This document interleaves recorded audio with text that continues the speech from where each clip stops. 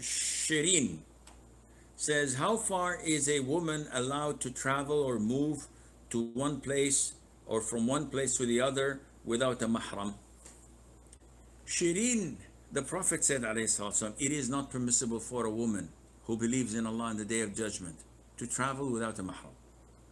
The travel is meant here by leaving the borders of your hometown.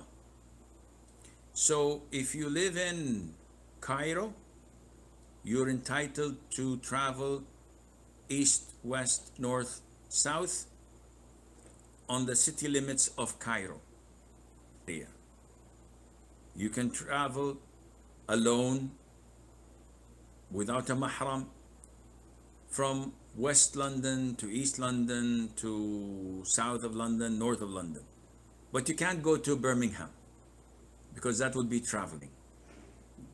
If you commute within the city, there's no issues in that, and you can do that without